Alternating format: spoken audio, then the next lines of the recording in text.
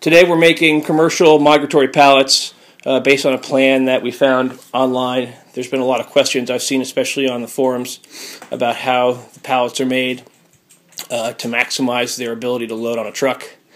This is a plan we've seen, and we've also seen our friend Jerry from Rock Hill Bee Farms make these pallets, and so we're going to videotape this. There's actually going to be a link to our blog that shows all the appropriate measurements and the materials list, and this is the accompanying video. In case you thought you were mistaken, no, this is in fact my living room. We've had some snow and inclement weather here in DC over the last couple of weeks, and so this is the most appropriate place to do it, especially since my wife is out of the house for the next hour or so. Just to make sure you see some of these measurements, we have 3 2x4s. Those are pressure treated, and they are 47 inches long. Those will be the bearer boards of the pallet. And as far as the bottom decking or the stringers, we're using 5/4 pressure treated wood, 5/4 by 6, and these are 33 inches long. We start by beginning on the underside, and we take the 2 bottom deck pieces and have them straddle the 2 edge bearer boards. And we're screwing these in with 2-inch deck screws that are obviously corrosive resistant. You'll notice I'm only putting in 1 screw in each board, and that will allow the project to rack a little bit, and because we're not going to make it square here, we're going to make it square when we add the plywood decking, which we know will be square based on the factory edges and the factory cuts. So we'll leave these with just 1 screw in for right now, and then we'll finish adding the plywood decking, and then we'll come back and add a 2nd or 3rd screw here on the underside. Right now we're going to add the middle bearer board. What I've done is I've marked the center at 16.5 inches of this board here and the alternate board here, and we'll just run the center bearer board right down the middle and tack that in with 1 screw as well. Alright, we're done with that, adding the middle bearer board, the 2x4, and now it's time to address the decking. Turn the pallet over and address the decking. We finished with the bottom of the pallet, and we've turned it over to attach the plywood decking.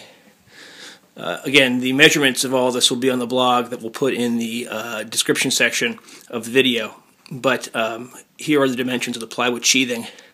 This is about 3/4 inch plywood, unsanded. It's a little cheaper, and it's 33 by 21 inches. And you can see where I've marked the square in the corner. That's a factory performed corner. So we know that's square, and we'll use that dimension to square up the entire pallet. At Home Depot, we actually had them rip down these panels to 21 inches wide for a long sheet, and then we just cut them into 33-inch widths. So that's a little bit of a time saver.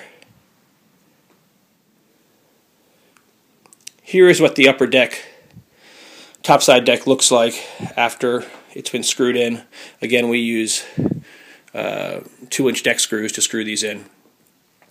You may ask why there is a space between the decking and why we didn't use 1 continuous piece of plywood to avoid that space. That space is there to avoid any kind of trash, leaves, grass clippings, or anything else that might settle in around the pallet after it's been placed. It allows it to just fall out or be easily cleaned out. I've been told by folks who take their almonds to California that the folks at the border are very, very concerned about any kind of foreign debris coming in, and that the easier it is to clean the pallets, the better off you are. On top of the decking, we've added some lumber mostly 1x2s with a 1x3 down the middle to act as furring or risers for the hive bodies to sit upon. This bottom board will be, or pardon me, this deck will also act as a bottom board, and so we will just be placing the boxes on top of this framing that sits on top of the decking, and that'll provide the appropriate amount of space for the bees to come in and out. We're using 1x2s and 1x3s that we bought at the lumber yard. If you had a table saw, you could easily use the scraps from the plywood to make your own risers, which would be a heck of a lot cheaper since they are just scraps. But we don't have a table saw, and this was the easier way to do it. But that would save you time and also allow you to cut the risers to the proper width. For instance, most folks on the edges don't want a 1x2, they want a 3/4 inch riser so that the bottom board sits directly on top of that and there's plenty of space underneath.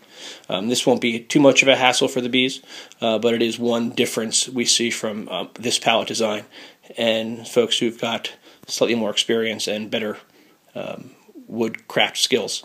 Oh, by the way, we used 2-inch drywall screws. I'm sorry, 1.5-inch drywall screws to screw these furring strips into the decking. Here's our pallet with our W-clips installed and all of our furring / riser pieces around the perimeter. We did attach the W-clips with our 2-inch drywall screws.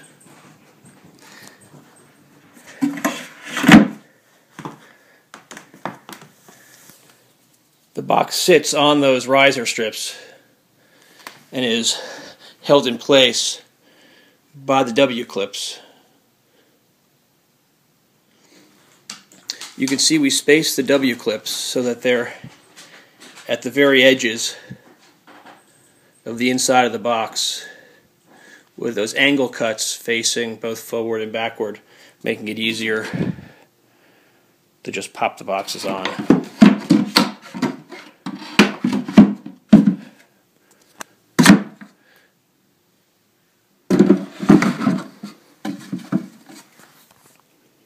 The second box goes adjacent to the first one with a 1/2 inch space down the middle. You can see that the front of the box is offset from the front of the pallet by about 3/4 of an inch. That allows a little more landing area for the bees, and it also protects the fronts from a lot of abuse from the lifting forks in the rear. The backs of the boxes are essentially flush with the back of the decking. So this is essentially how a pallet works with a W-clip system.